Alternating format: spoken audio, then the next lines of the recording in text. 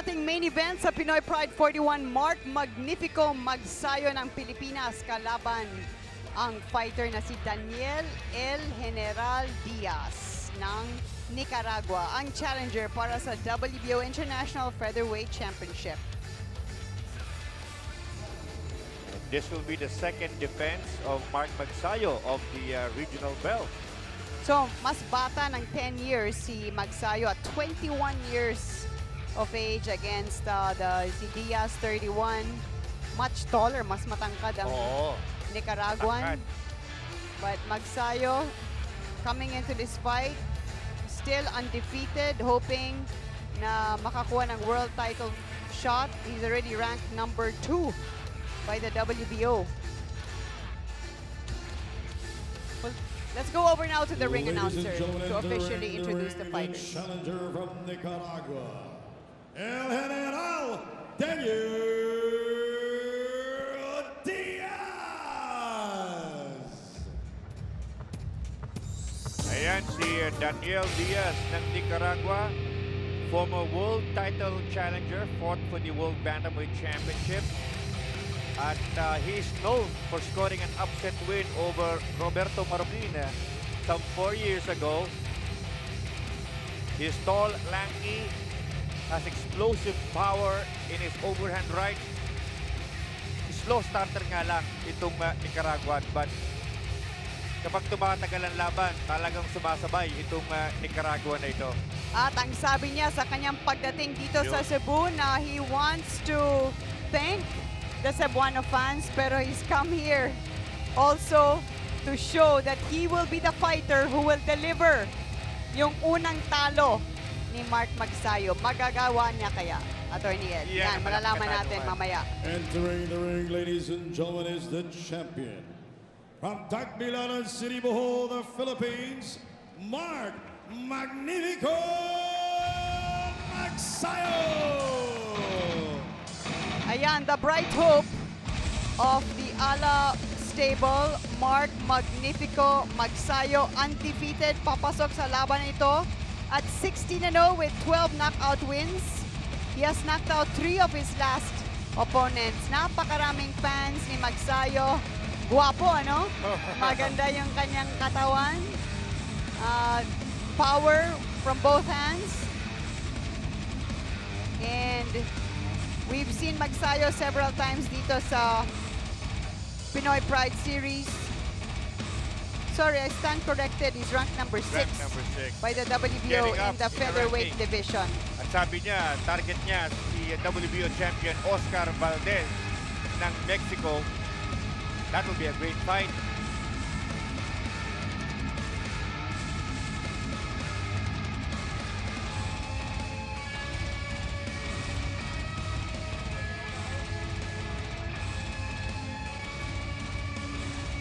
Ladies and gentlemen, may we request everybody to please rise for the singing of 2 national anthems. First, to sing the national anthem of Nicaragua, please welcome Alisa Labuga.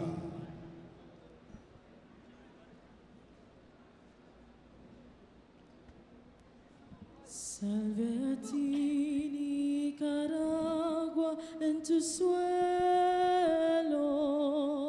ya no ruge la voz del cañón, ni se tiñe con sangre de hermanos, tu glorioso pendón, mi color ni se tiñe con sangre de hermanos, tu glorioso pendón bicolor.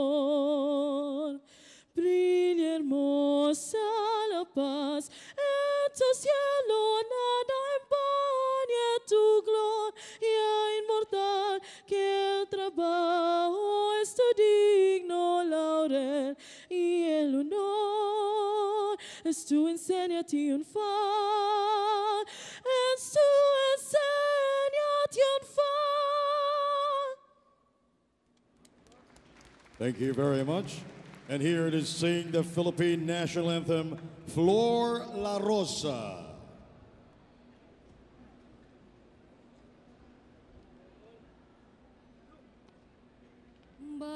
Kayang magiliw, pelas ng silanganan, alab ng puso, sa dibdib mo'y buhay. Lupang hinirang, duyan ka ng magiting, sa manlulupig. Di ka pasisiil sa dagat at bundok, sa simoy at sa langit mong bughaw. May dilag ang tula at awit sa paglayang minamahal. Ang kislap ng watawat mo'y tagumpay na nagniningning. Ang bituin at araw niya kailan pa may di magdidilim. Lupa ng araw ng luwal, hatid pagsinta, buhay ay langit sa piling mo. Aming ligaya na pag may mga api, ang mamatay ng dahil sa'yo.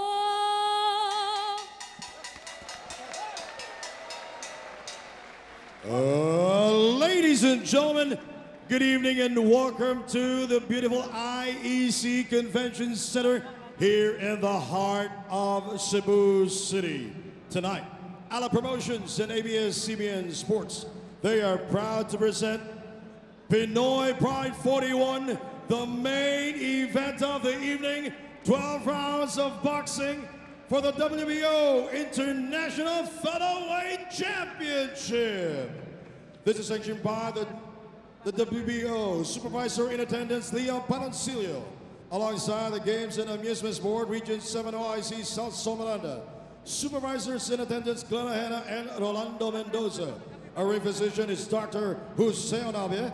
Timekeepers, Lali Manalay and Cipriano Gonzalez. And now, ladies and gentlemen, the fighters are in the ring and they are ready. Are you ready? One more time. Are you ready? And now, once and for all, let the brawl begin! Introducing first, in the blue corner to my left, wearing black with gold, a measure 126 pounds. His professional record, 23 wins with 7 losses, with 15 wins coming by way of knockout.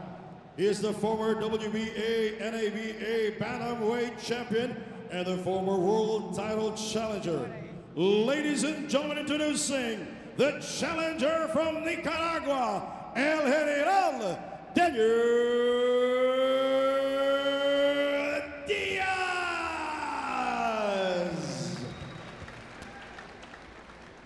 And across the ring is his opponent to my right in the red corner, wearing black with red and white, official weight 126 pounds. His professional record, a perfect one. 16 fights, 16 wins with 12 wins coming by way of knockout. He is ranked number 2 by the World Boxing Organization and ranked number 12 by the World Boxing Council. Here is the fighting pride of Tagbilaran City, Bohol, the reigning and defending WBO International Featherweight Champion, introducing Mark Magnifico Magsayo.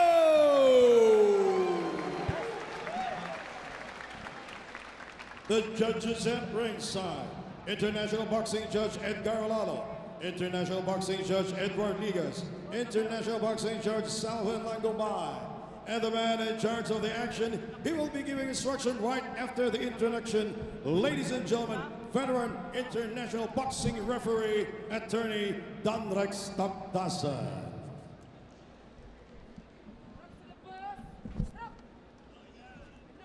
Vamos, Daniel. Send it. Mark. Okay, Mark, Daniel.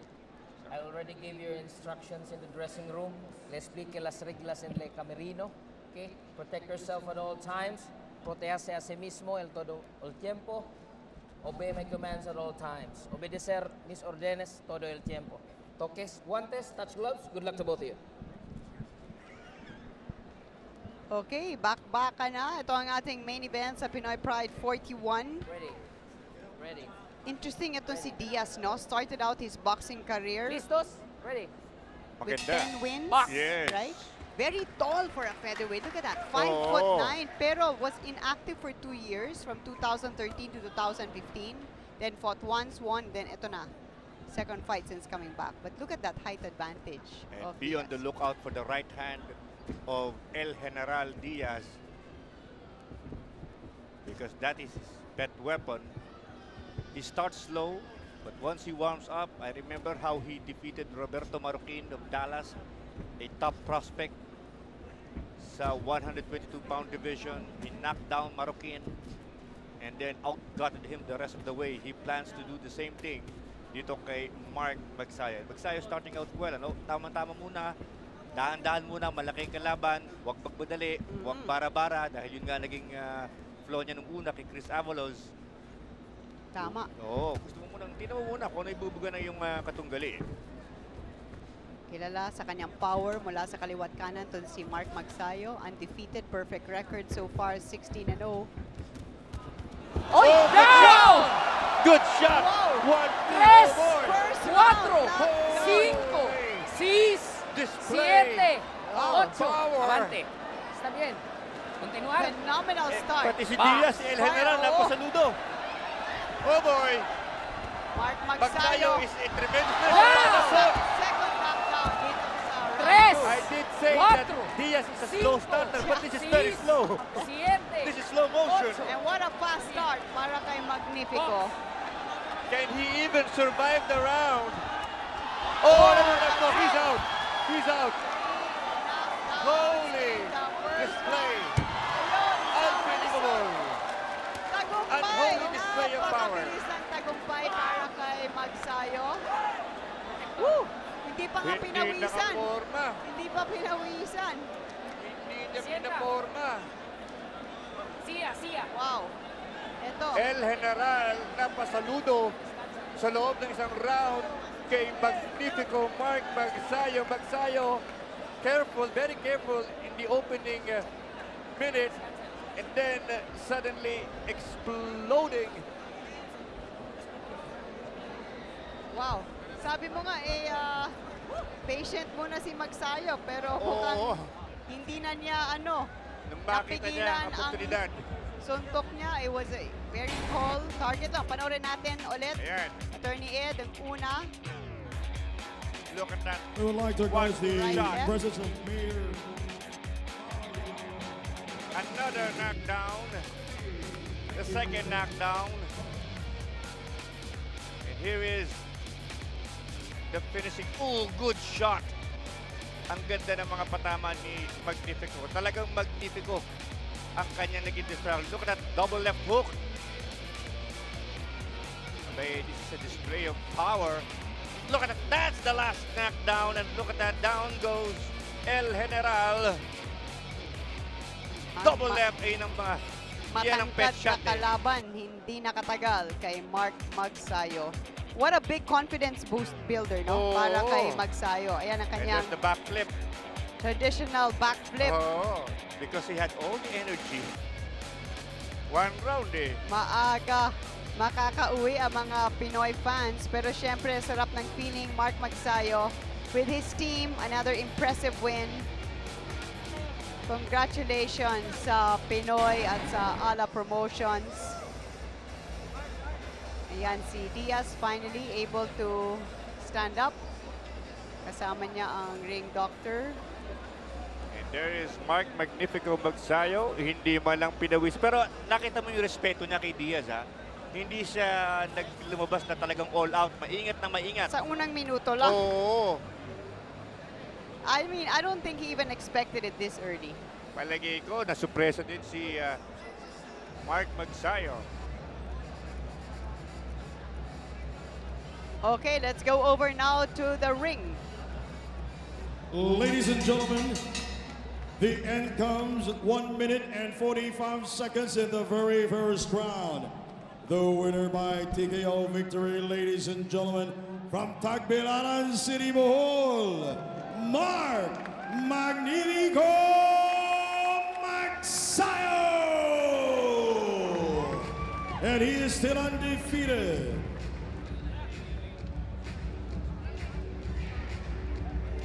Mark Magnifico Magsayo scoring a devastating first round TKO of Daniel El General Diaz. Saludo si El General kay Mark Magnifico Magsayo. And our colleague Diane Castillejo will try to get a few words from the WBO International Featherweight Champion. Diane, take it away. Okay, kasama natin ngayon ang talagang Magnifico sa ring. Mark, congratulations. Inaasahan mo ba na ganon kabilis ay mapapatumba mo ang kalaban? Sa totoo lang, hindi ko na-expect na gano'n ang mangyari. Kasi ang focus ko, 1 to 12 ang laban. Kaya nag-focus na ako sa pinag-trainingan namin ni Coach. Yung unang knockdown mo, nakuha mo no, sa left-right combination, paano mo nakita yung opening para ma-execute ng ganong klaseng suntok? Tinimingan ko lang yung mga suntok. Bawat bitaw niya, tinatiming ko talaga para hindi tayo ma-abregyado. Pero ang plano mo, hindi kaagad ka magbibitiw ng ganong klaseng suntok sa unang round, di ba? Hihintayin mo muna, pero mukhang maaga mo nakuha ang knockdown.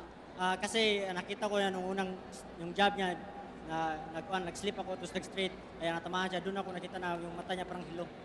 Kaya doon ako, napalotro. 3 knockdowns sa unang round pa lang.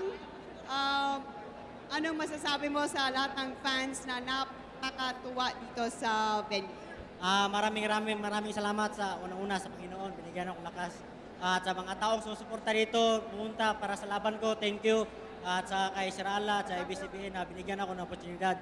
At sa kay Mayor Gabayap, thank you sa suporta. Okay, so Mark, undefeated ka pa rin. Ano ang gusto mo para sa susunod na laban kung ikaw ang tatanungin? Depende lang talaga sa manager at promoter ko kung kaya na ko ilaban ng world title fight. Okay, congratulations ulit at pwede ka pa mag-backflip ulit para sa lahat.